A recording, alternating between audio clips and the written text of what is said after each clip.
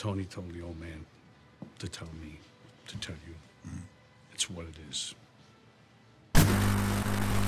Guys, this is Bhankai reporting live from the Nexus, and today we're talking Martin Scorsese's The Irishman, a feature film detailing the events that led to the disappearance and supposed murder of mob affiliate Jimmy Hoffa. If you've seen any of my previous videos, you will immediately realize this one is a little different. Well, maybe more than a little. I mean, I love cinema and I love video games, so I thought, why not mash the two of them together and give you guys something really special? Second thought, maybe it's not special at all. I mean, maybe you guys will think this whole idea is shit. Feel free to let me know in the comments. By the way, if this is not your first time here, maybe it's about time you subscribe.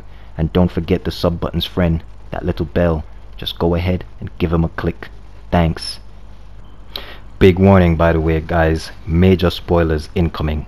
Heavy spoilers. So unless you've watched the film or you just don't care, proceed no further. Anyway, I want to jump right into it. One thing you guys will get to learn about me is that I am very passionate about my movies. Alright? Movies and PvP. PvP is competitive gaming for you cinema buffs who don't game and happen up on this video wondering who is this prick mixing cinema talk with kid shit. Back to my point, I love cinema, and as an avid cinema lover, I have tremendous respect for Martin Scorsese. But to be honest, going into this film, guys, I was completely prepared to hate on it.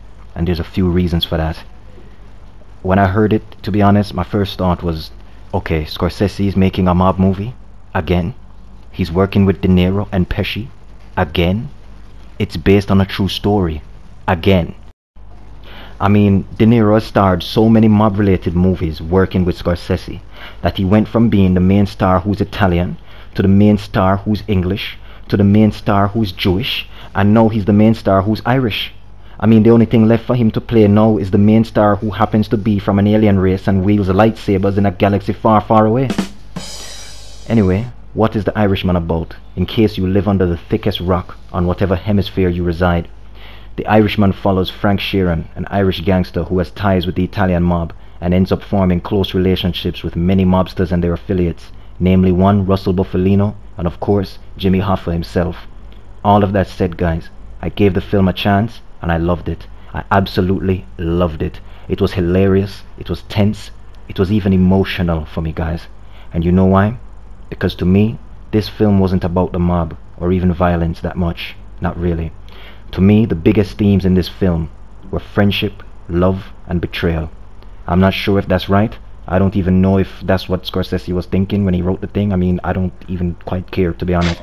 These are the things I want to zero in on, because I find most regular review formats to be boring, and I'm sure you go around YouTube getting that stuff all the time. The plot this, the music that, whatever. Let's really get into the soul of this film, guys. I mean, I'll talk about music and so on in some reviews as well, but with this film, what stood out to me were these themes and how well the acting and the slow unfurling narrative drove them home like a screwdriver through a living skull. After Jimmy Hoffa, the head of the Teamsters Union, gets himself all tied up with the mob, thanks to his detractors, as he would put it, according to this film anyway, his deeds somewhat catch up to him, and he ends up doing a 5-year stint in school, as they call it. I found that so funny, by the way. It sounds like something we would actually say here in my country, but I'm pretty sure we say that. Do we say that? Who knows? Anyway, he does his stint, and when he comes home, he demands to take back control of his union. And this is where things get tricky, guys. Alright? You see, Jimmy had slight issues with a few mobsters before going away. He even used racial slurs against them in the past before his jail time. And let's just say, when he comes home, some people did not forget. You know, the Italians are very proud people.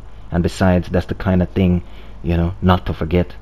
So all these issues, coupled with Jimmy's reluctance to let go of getting back control of the union, lead to tensions between him and the mob, and even his close friends, Frank and Russell. I mean, there is a scene where Jimmy and Tony Pro, one of his mob affiliates, is having a meeting about the whole thing, you know, the past bad blood and all of that. And Tony Pro shows up late and doesn't care, you know, and Jimmy, even though he was no longer as powerful, Jimmy wasn't having it, when apparently he should have had it, because, you know, that's how the game goes. He should have just played it cool. Playing ball is what they call it. But, you know, Jimmy and Lee Daniels aren't made of the same stuff, guys. Alright?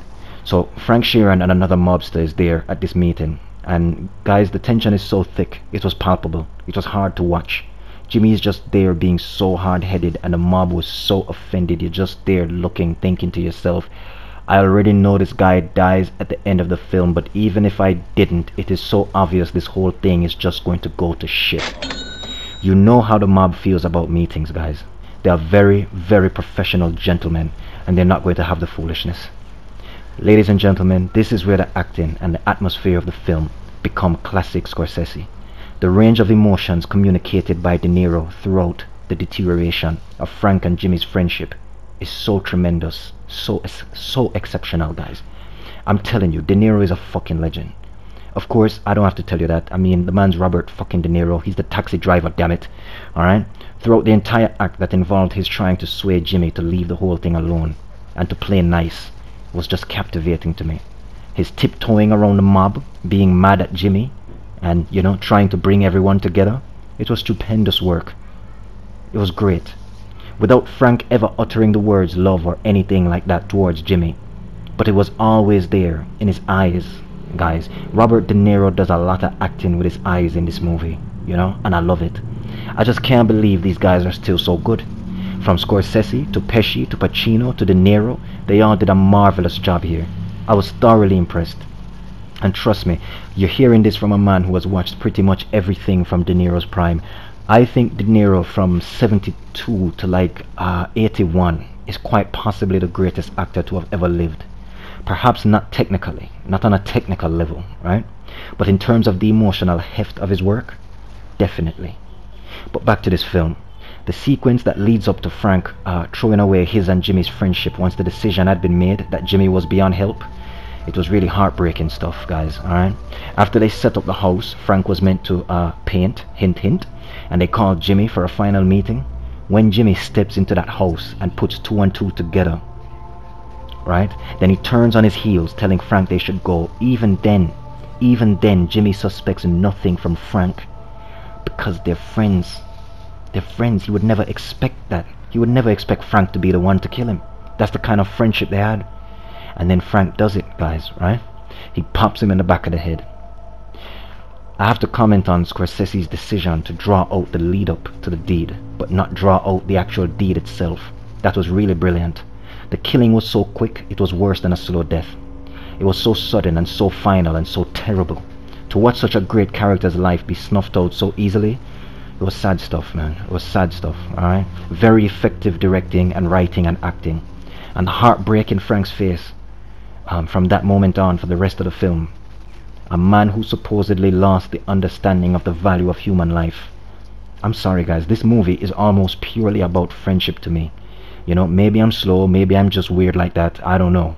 But friendship was all I could think about when the film was over. Tarnished friendship, and the ugly stain it leaves on a person's soul. I recall one of the last conversations between Frank and Russell Bufalino when they're in prison. Russell remembers Jimmy and says to Frank, it was either him or us. But Russell was not very convincing here. I don't mean the acting was great. I mean the character himself, he seemed to be trying to convince himself that the deed was worth it. And the silence from Frank, and his reluctance to ever speak on it again, just speaks volumes. Like maybe we did a thing, and maybe it was better we left that thing alone. And then they all proceed to die lonely deaths in school. Well, no, Frank gets out and lives a lonely life in society, but I mean, school, jail, society, it's all the same thing, guys. Anyway, that's my 2 cents on this film. I would give you a more detailed video, but it's getting really late and I've got work in the morning, so that's too bad. In the meantime, please like this video, go ahead and give it a share, and while you're here, you might as well subscribe. Until next time, guys, Bhankai.